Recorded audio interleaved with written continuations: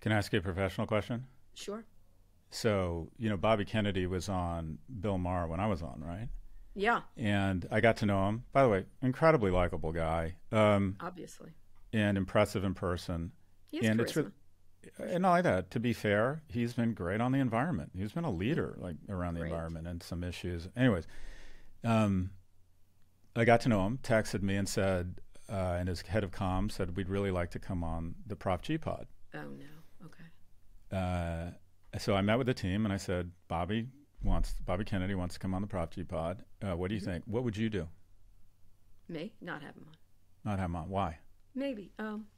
Maybe. Um, Yeah. See, it's not a slam dunk, is it? It took me a while I to think about it. I have to say, not because of like, listen, I've interviewed lots of, I had the parlor guy. If you remember, right after the thing, I didn't agree with most everything he said, and he of course ended up getting fired from that interview.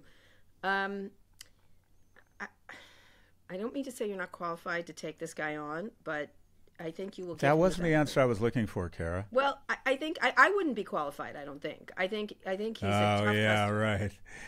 I don't You're think I would not be. Well, qualified to bring this here's guy the thing. on.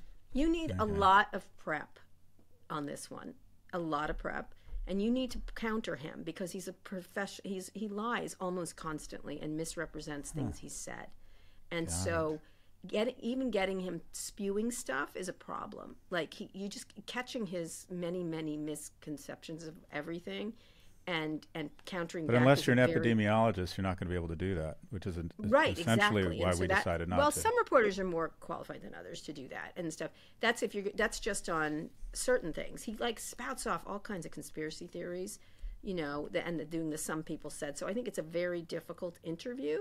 And he's charismatic, which is Hmm. hard to deal with when someone seems reasonable and then throws in a lie here and there and think that's difficult. This is why I would have a very difficult time with this fella.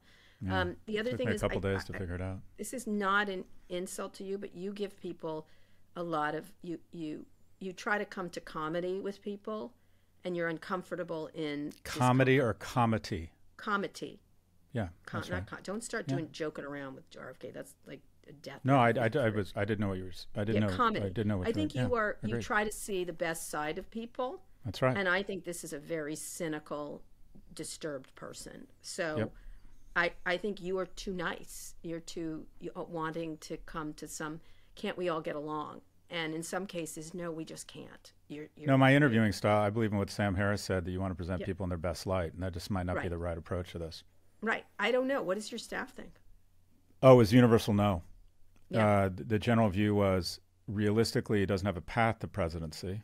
yeah, So if Donald Trump called and said, "We want to be on your podcast," I'd have him on, and I would do my best to be prepared. right. In that case, I'd say yes. But they said he really doesn't have a path. All he's going to do is potentially be a spoiler. And the general sense was that he has been, while he's been very good on certain topics, that he's been so reckless. But I told him, I texted him back, and I don't think he'd mind this. Well, maybe he would, but I'm going to say it anyways. I said, the general view is that you've been so reckless on the issue of vaccines that we don't want to platform those ideas for fear that they'll get the resonance they really legitimately don't deserve. He gets one in. He always get liars. Persistent liars always get one in, and you have to really counter them. I think I did a good job in that parlor interview where he started saying many people say, and I said nobody says that. And here's the nobody who says it. You show me.